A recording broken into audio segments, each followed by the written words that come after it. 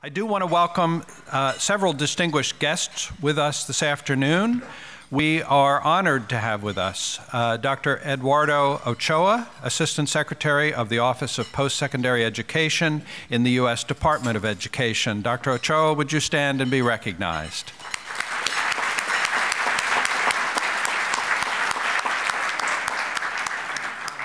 I'd also like to welcome the members of the governing boards of CASE and the Carnegie Foundation for the Advancement of Teaching. Would the trustees of the two organizations who are with us please stand? And please join me in thanking them for their unwavering support of this program. For all of us at CASE, one of the great pleasures of this program is working with our colleagues at the Carnegie Foundation. In addition to helping us guide the development of the awards, the Carnegie Foundation underwrites a portion of the cost of administering this program. The foundation also provides a $5,000 monetary award to each of our national winners. Is that taxable income? You and the IRS. Yeah. Most important, the foundation conducts the final round of judging that leads to the selection of the 4 national winners. Leading the team at Carnegie is Dr. Anthony Bryk. Tony became the foundation's 9th president in 2008.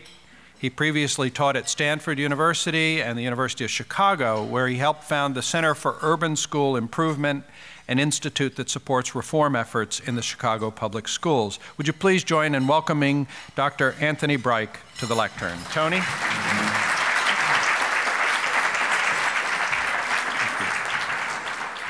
Thank you, John. It's such a treat to be here again. This is my 3rd time at bat at this wonderful event, and I should probably stop right now and apologize in advance for the baseball references that will run through this talk.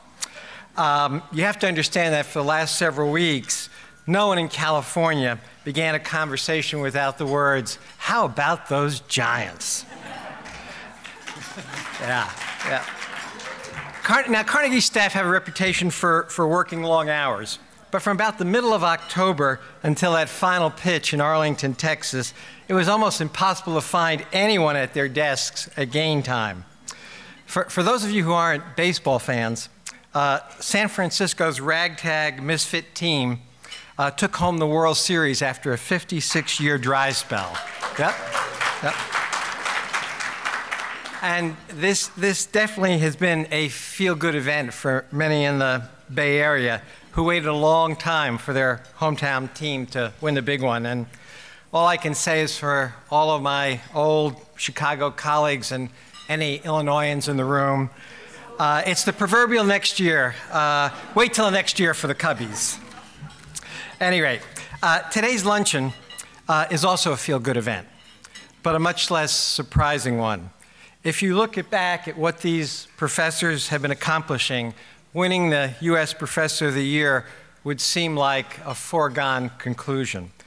They have won campus, state, and other national education awards, had scholarships created for them, written textbooks, presented keynotes at major conferences, designed laboratories, and brought funding and recognition to their respective institutions.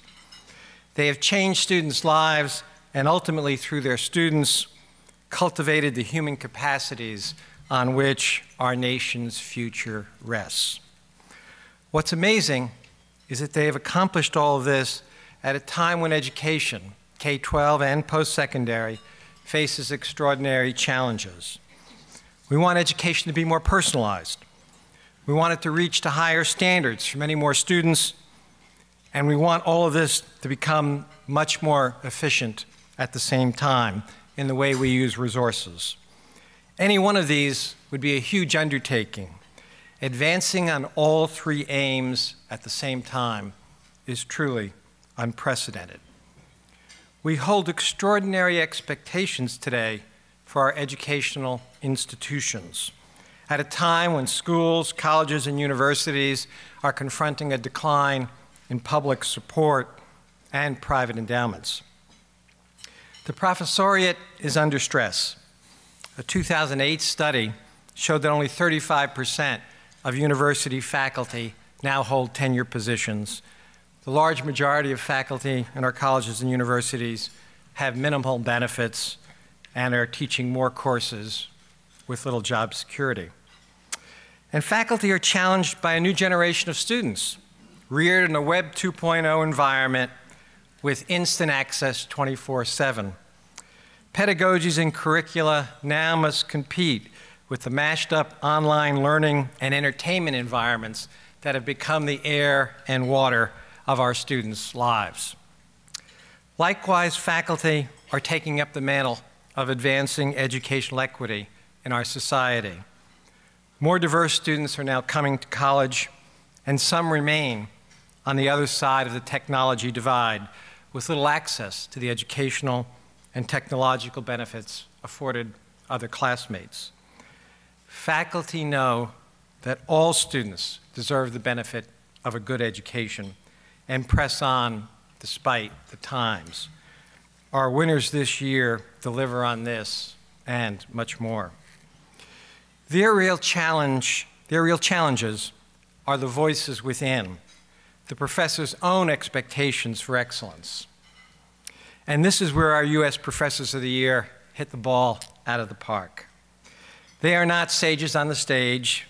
These educators are knowledge builders, contributing to their respective fields, are committed to inquiry in their own teaching, are comfortable with ambiguity of the classroom, and are nimble, changing course as they approach and push on deeper learning for their students. They aren't afraid to take risks and are willing to grow and learn alongside their students. They model by how they teach. They also educate for citizenship through their contributions outside the classrooms in their respective communities. They are coaches and mentors, drawing students into their research as colleagues. They are border crossers, seeking to educate when and wherever possible. "No more bulimic learning," wrote one of the winners, explaining how his students probe complex questions and reflect on their own strategies for learning. "I don't do cookbook labs, those with a well-defined recipe and a predestined outcome," wrote another. "I encourage students to explore new solutions and delight when they do so." One nominator put it well when he said about one of our honorees that he understands that students must discover the process of engaged and active learning, the rewards of inquiry, the value of reasoned discourse, the delight of intellectual curiosity, and an earned respect for the processes of questioning knowledge.